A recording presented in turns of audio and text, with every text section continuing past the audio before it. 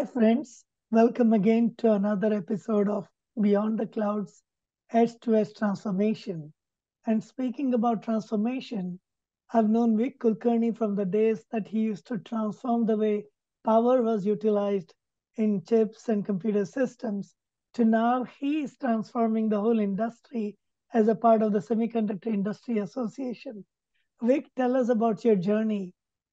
Tell us more about what you've been up to lately. Thank you, Shankar, for the opportunity to share my thoughts with you and your audience. So this is a great opportunity to reflect back on my journey and also share some key takeaways with you. I did my Bachelor's of Technology BTech at IIT Bombay, and my passion for transistors and microelectronics really dates back to my childhood when I started tinkering around with building transistor radios, burglar alarms, rain alarms, and so on, using homemade photovoltaic devices, and then started to read up everything on electronics. So my guru, if you will, was Anil Borkar, who had recently won the Young Scientist of India Award, who became my partner and mentor. So over many weekends, I would get involved in a complex project with him for science fair and so on. And I think I was 11, 12 years old at that time, and was fascinated by the magic of electronic circuits and what was possible. So that was my starting point. So after graduating from IIT Bombay in EE and specialization in solid state, I continued my passion in this field during the graduate studies at University of Cincinnati, where my research project was funded by NASA. And that was for advanced devices called double injection devices. For specific NASA project, we fabricated those devices in the solid state lab. So there is a personal experience in the lab itself, which was very exhilarating. And then started my PhD program. But however, within first quarter, National Semiconductor came on campus and lured me for my first job to the beautiful Bay Area. So this passion for semiconductor and EDA has continued during my entire career in Silicon Valley. And then over the years, I got after my job in National Semi, was also a team member in the cutting edge R&D labs at Fairchild, the LSI technology then, focused on innovative CMOS, gate arrays, and standard cell architectures. And frankly, thanks to many technology leaders and game changers like Larry Ross, Doug Fairburn, Andrew Yang, and Tushar Ghewala for test, on-chip test, and Haley brothers, Sean and his brother, Haley. And then who are the inventors of Spice, H-Spice, and Norman Chang, who was my most current and recent guru at ANSYS. He taught me all about AI and machine learning for advanced workloads, as well as how to create go-to-market strategies from technical point of view, as well as from innovation point of view, especially for Air Force. And then, of course, Wally Rines and many other EDA leaders who shaped my career. One of the exhilarating experience was the IPO process of Meta Software. I learned about product positioning, product marketing, how to connect the dots in the growing market, defining the market space, and really taking the technology and convert that into a high value product line for customers. And there was a 160 million valuation back in 1995. And so that was a very fulfilling experience and gave me a head start to really co-found the company Sequence Design for innovative EDA solutions in test, and also for energy efficient IP and SoC designs. And the Power Artist family, which we created there, continues to be a winning product after our acquisition by Apache and then ANSYS. So many years I continued there and expanded the business with other colleagues. And most recently, I was Chief Strategy Officer at SI2. It's an industry joint venture, essentially focused on EDA software interoperability. So how do you look at all these workloads in various verticals? To that end, what I did was to study our members and their feedback. We had about 75 members, including all semiconductor companies, system companies, cloud companies, and amazing leadership. It kind of inspired me to launch a brand new initiative called Titan, TITAN, for technology interoperability. And that was a good game changer. I managed to kind of attract about 45 to 50 key technologists and created 3 different initiatives within Titan umbrella so that we can help the members and the end products and the end success. So secure process data API, but I dubbed it as speed API, and then multi-die heterogeneous integration or MDHI, and data management workflows with massive workloads, right from wafer starts all the way towards manufacturing with tests and the end product. And then I was lured away to create a small group for looking at other projects which are not necessarily in the Silicon Valley, but with Government India, CHIPS Act, and so on and so forth. And been fortunate to be part of angel investor and advisor network of Silicon Catalyst for the last 3 years. Vic, it's amazing that you were involved in the IPO of Meta Software, and today Facebook named itself Meta. So I know. we've come a full circle from the days when Meta Software was basically something that was core to the hardware and software design, to Meta, which is threatening to take over the entire universe through metaverse. What do you think has happened? I mean, how fast is technology moving? How do you think it will continue to change our lives? No, that's an excellent question. It often keeps us awake at night, as it were, in terms of how we can contribute to that, how we can expand this universe. But I think to your point, it all starts with the foundational EDA world in my mind and foundational semiconductor IP world, where the innovators put in so much hard work and so much creativity, which created the foundation for us. And then some of our colleagues in the cloud computing world, when the computation and data started to become unmanageable with just the standard networks of CPUs and GPUs, the cloud has created a brand new silicon to system in terms of the new world. And it started with IoT devices. So which I was quite involved in terms of driving the IoT strategy, how we can use our multi-physics flows in terms of simulation for creating and supporting the IoT workloads. And there was a game changer essentially. And IoT has now indeed become foundational technology for many new innovations, from Facebook to Google to Microsoft and so on.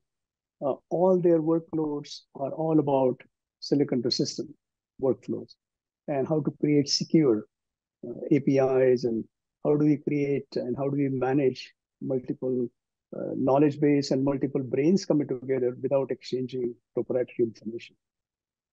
So this is really the important journey ahead. In fact, it's just the beginning. Now that we have silicon to system integration, do you see that we'll see more and more software-driven hardware? I mean, this was something we talked about in the old days of hardware-software co-design. Is it becoming a necessity now? To manage the complex workflows, let's say Air Force. Today, the US Air Force as well as US Army have a massive parts depot as a key definition of a problem. For example, there are huge caves in mountains which store parts for 17 years because every device which is used has to have replacements in terms of failed parts. However, now, if you think about a scenario where, let's say a fighter plane is in motion, if you can create on-chip sensors to create predictability in terms of its failure rates, its life cycle, then that data comes real time as opposed to having parts inventories being built for parts which never fail. That kind of real-time analytics, for example, having the on-chip sensors for observability, for looking at what's happening at the transistor level in terms of controllability. So you could actually control each and every node in massive ICs and then for systems over time. So with that in mind, you can imagine a world where millions of parts do not need to be stored, as opposed to the workloads, the daily workloads of a fighter plane or a a bomber or a ships and so on. And we can do that in the commercial world. Since many workloads are continuously working on a particular device, either GPUs and CPUs, maybe there are certain failure rates, especially we have to really manage those for heterogeneous ICs as dies get stacked, as well as side by side, as well as 3Ds. Then that becomes even more important. And all those technologies are coming together for managing the life cycles and also managing the cost of all the compute power which we are using left and right, thinking that it's unlimited compute power, but it's absorbing all our resources which are around us, including the hydroelectric and other power plants. And speaking of resources, you've done significant work not only in power management, but in energy management, thermal management. Where do you see all this going when there really isn't enough power in the world to have generative AI to run the whole world, right? That really hits on the nail in terms of how we as a community worldwide, it's not some location's problem, it's not a company problem, it's our problem as a humanity. And we are, if you look at some of the recent reports in Taiwan or in Seattle area and so on, the water supply, the rivers are drying up because of so much power is being used in data centers. Same thing is happening in New York data centers to San Diego centers. A question which comes to everybody's mind is EV. EV is just a localized power trying to save your car battery and car usage.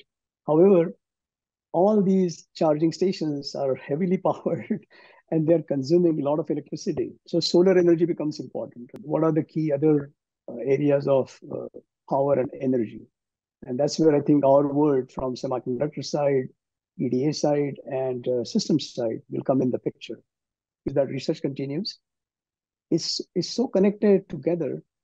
Each workload now has not only power, but also DIDT, as well as there is a spike power and continuous power. So tremendous power and thermal hotspots are coming all over the place, causing these failures, things in flight or things in motion, or manufacturing lines, especially automotive assembly plants and so on. Speaking about failure modes in flight, in motion, in manufacturing, I think we now have to make it even more reliable. What's the role of digital twins? Do you think they will solve the kind of problems we are seeing today? Yes, indeed. And we learned about digital twins quite a bit at ANSYS. I got exposed there, and the team there, including creative folks like Dr. Preet Banerjee, are driving digital twin.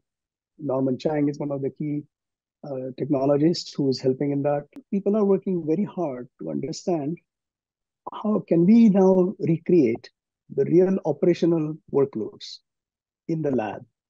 Can we recreate the fighter plane analogy or any data center?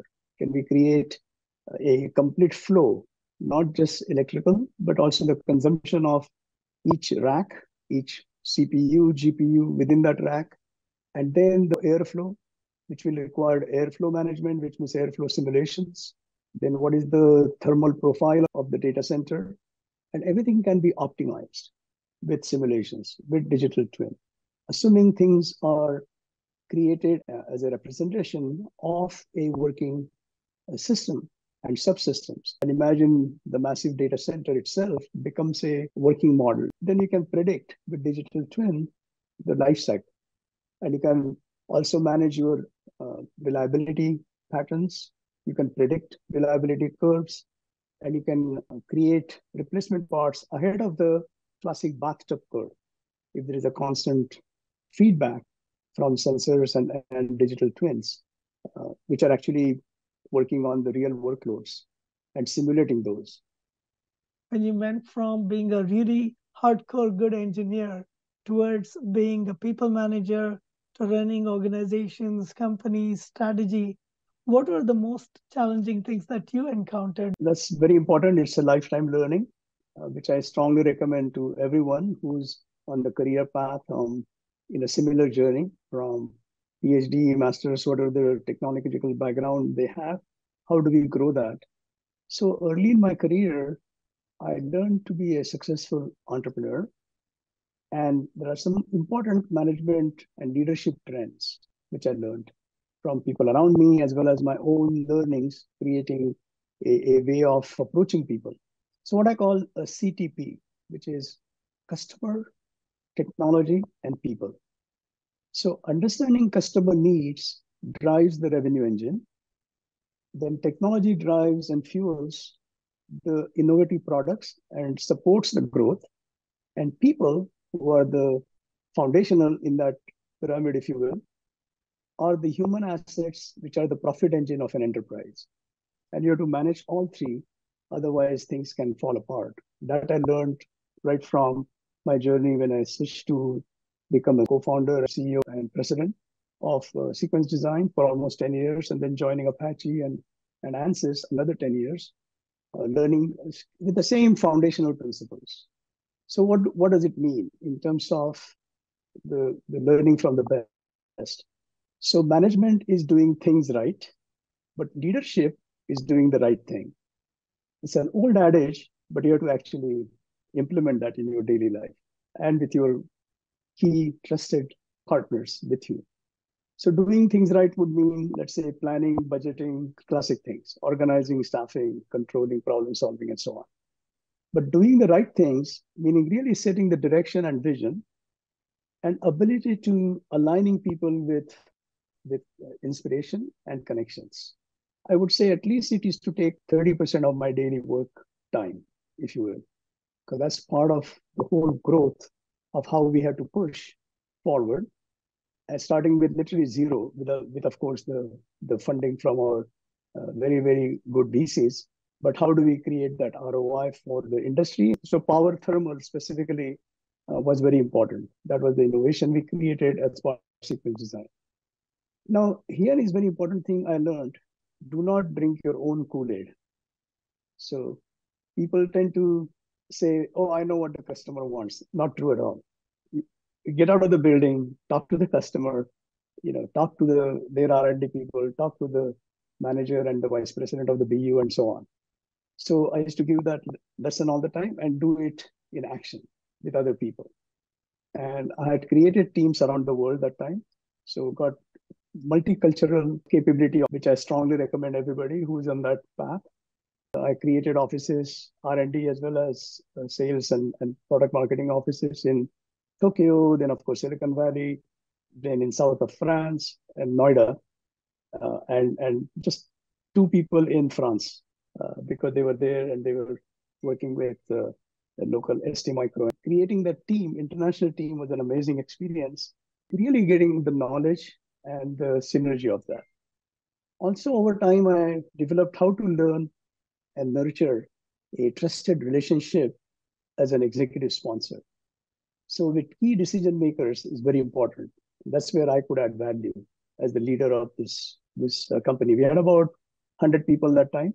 Two questions I learned when I used to meet with customers, which are very important. That is my mantra even to date, is when you create the closer relationship, let's say with a decision maker of your customer, that will be very formal during the day and meeting time and listening to you and all. But at night, over dinner, over just wine and drinks, two questions I would always ask, assuming you create that relationship. So the first question is, what keeps you awake at night? And what gets you up in the morning? And those two are important questions I learned myself how to ask and how to get very takeaways and which are actionable items from those. And people used to talk about it very openly then, when they're in an informal setting and not in front of large group, but you create that very personal relationship. And I did that around the world with many key customers. And then other people around me, my senior leaders, learned that as well. And by understanding these thoughts on fundamental questions, I was able to bring that feedback to the key decision makers within our own company so that they don't just think of theoretical solutions and problems, but really think about the stated needs and the classic, thing people, Scott McNeely used to say, always think of where the puck is going, right? Don't see where the puck is. Just imagine how the hockey player does that.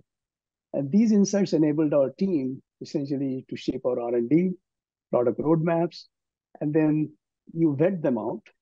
Again, go back to the customers and his or her teams at the next level, make sure the technology is solid. And this, I was able to do that for over the years, thanks to my people around me and the companies and our management that allowed me to go to people like ARM, Nokia, Sony, NEC, Qualcomm, and those are very fond memories. And then Samsung, TSMC, then Air Force, I mentioned, and so on. And without, of course, talking about proprietary information, we got the insights, which I could share with our team. And also, I was fortunate to get a lot of learnings from when I was growing up to people around me. So I've been a champion of women in technology. And that is, as a team leader and a CEO, including all the senior exec positions I've had over the years. And this inspiration really comes from highly accomplished women in my life from my childhood. So I strongly recommend to the emerging leaders to follow that. And there is amazing knowledge you can get if you have women leaders working closely. Typically, people tend to go quiet. That has been a common experience even at DSC conference, roundtables, and so on. Our women leader friends have expressed that. So I strongly recommend people to make it into large team. A lot of knowledge exists, and people will speak up once you become the champion. And empathy is an important virtue to become an effective leader, an inspirational leader. So it's really at the heart of design thinking. It's really an ability to put ourselves in other people's shoes and see the world as they see fit. Many times we as leaders, managers, we tend to just give orders or we talk down. We don't have that connection many times. Very important to learn that.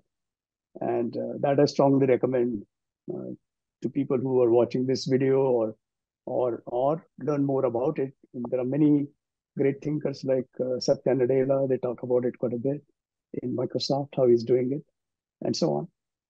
And it is really the unmet and articulated needs of people and organizations. So for that, you need empathy. About doing things right versus doing the right things. Are we as technologists doing the right things? Because what I see is that instead of getting free time to do the things that we want, we are more and more glued towards the computer.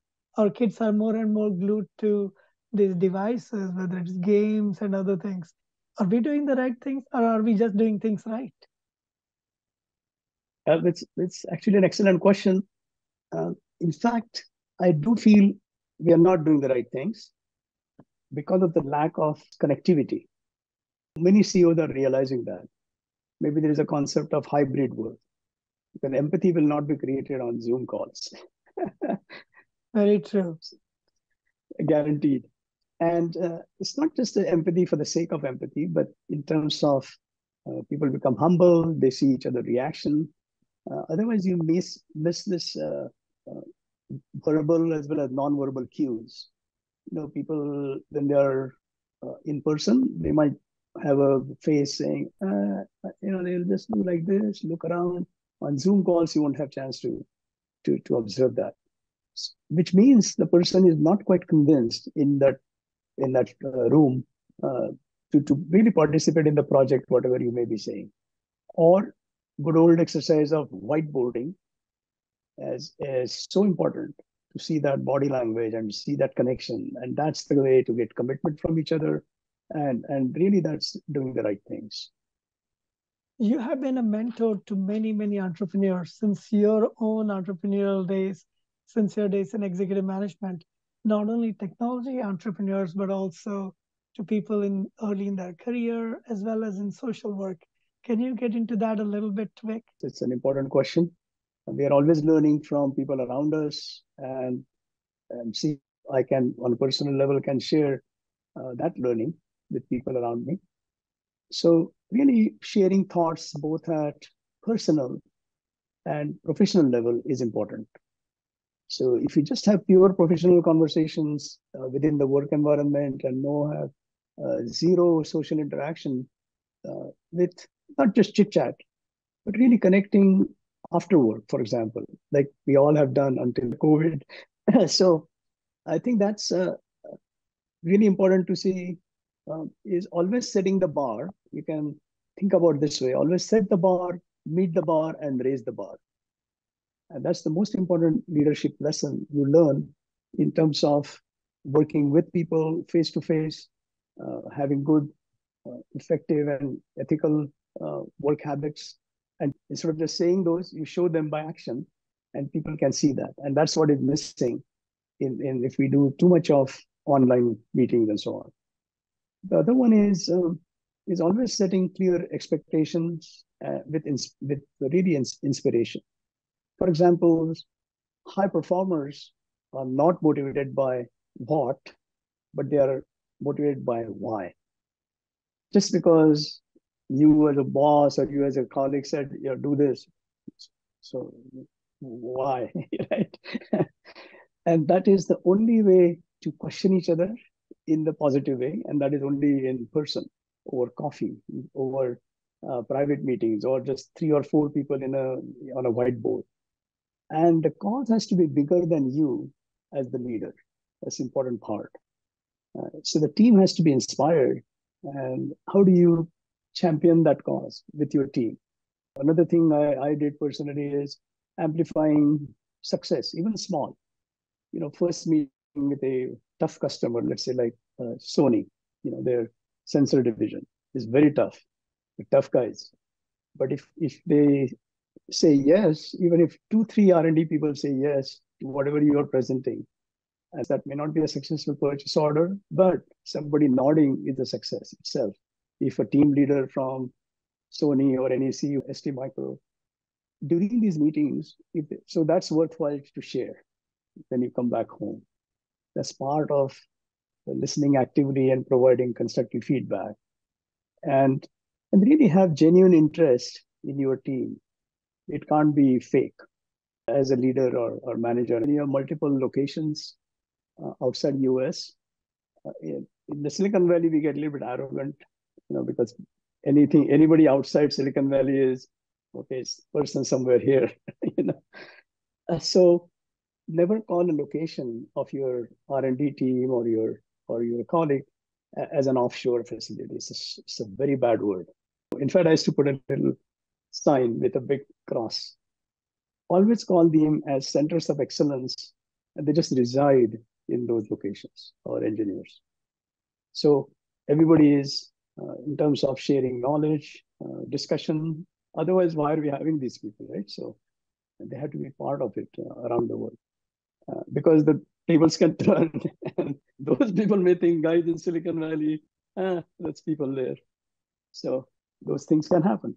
So it's better to, as a team leader and so on, and that is really what is missing when you brought out the question, is people really have to start meeting other people, team members, and go travel. May not be possible sometimes, but you have to just make an effort creating projects which are meaningful for interaction. Let me ask you those 2 questions, which you ask in evenings and all.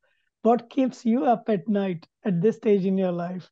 And what is it that you look forward to when you get up in the morning? Now the tables are turned.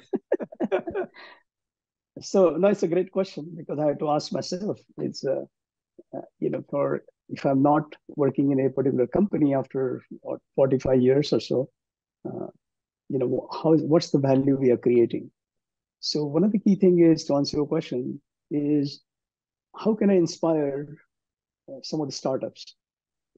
So thanks to Silicon Catalyst for accepting me as their advisor and that network and the angel investor. That gives me very high energy.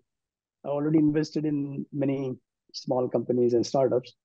That has given me the reason to think, what's next? How do I influence them? How do I participate with them? About 6 or 7 of us, like-minded people who are similar career path as I have, they're coming together.